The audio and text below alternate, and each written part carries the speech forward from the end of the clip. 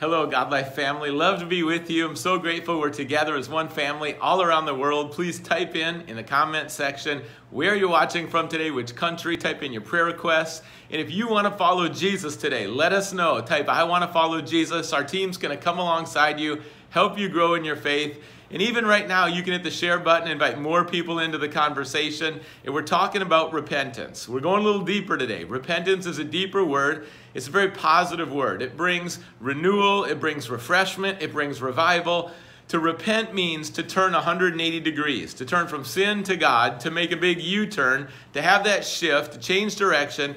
And it's going to include humility. We've got to have the humility to admit our sin, the honesty to go deep with God and say, God, I'm going to turn from this sin today. And then you can name it specifically. It might be envy. It might be that you're stealing. It might be that you're lying. It might be impurity. There's so many things that we do that do not please God. There's also things we don't do that God wants us to do. Sometimes God wants us to pray for someone or be generous or encourage someone, and we stay quiet, or share our faith and we stay quiet. All of that is sin. Commission, things we do that are wrong. Omission, things we don't do that God wants us to do. And that leads us to repentance. Throughout the Bible, you can see that repentance is powerful. In Nineveh, 120,000 people repented and they turned to God. Joel the prophet calls the people to gather, to repent, to return to God with all their heart. And throughout the Bible, there's a call for repentance. Jesus came not to seek and save those who are self-righteous, because they don't see their need for repentance, but instead sinners to repent. We can repent at church, we can repent at home, we can repent right now. Repentance brings refreshment and spiritual health. It's how you get right with God. And it's when you take responsibility. Instead of pointing the finger at everyone else, you take responsibility for your sin and you say, God, this is what I've done. I need your mercy. And Jesus, I turn to you today to receive it. Now again, hit the share button right now, invite more people into this important conversation. Let's get right with God together.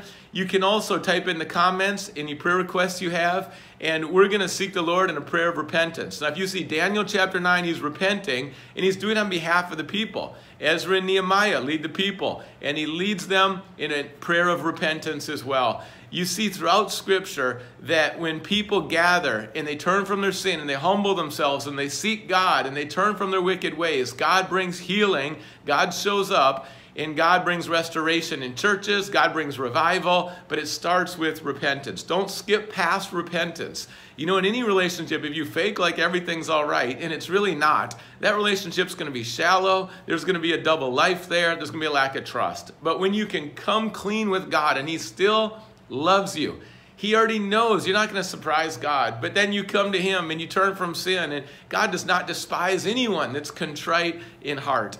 And God will welcome you home with joy. Let's pray a prayer of repentance right now. God, I pray for anyone watching who has not put their trust in you, Jesus. And I pray today, turning from sin, turning to you, Jesus, as Lord and Savior. And I thank you for this awesome decision. You came, Jesus, so that we would repent and receive the forgiveness of sins. We thank you.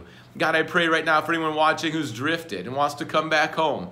I pray, thanking you, God, that idols are being dropped, God. Bad attitudes are being dropped. Hurtful words are being dropped. Pride is being dropped. Things are changing right now spiritually on the inside so that, God, we make room for you in our lives. We say, come on in to our home, to our house, to our lives. Every room, every door is open to you. Full surrender. We return to you. We thank you for your grace today. In Jesus' name, amen. When you repent, you're asking God for His grace, His purity, His restoration. And God is faithful and just. He provides that. The restoration that happens in your relationship with God is powerful. You know, a relationship can struggle. The quality of the relationship can go down when there's sin involved. But when there's repentance, that restoration comes, that closeness to God, the joy of the Holy Spirit returning to you. Say yes to the Holy Spirit in the fullness of God's presence today. And this question, what is repentance? Turning 180 degrees from sin to God. Why is it significant? Because spiritual health and renewal and refreshment. Thank you for continuing to send questions. That's what we walk through on Sundays. Please send your questions in today, right now. You can type them in. We gather those, and then that's what we want to look at together on the weekend. I hope you're having a great day. Get a Bible, spend time in the Word, spend time on your knees in prayer, spend time in church, start serving in church, find a good, healthy local church, and grow in your faith. Thank you for this time of repentance together. We praise the Lord. In Jesus' name, have a great day. Amen.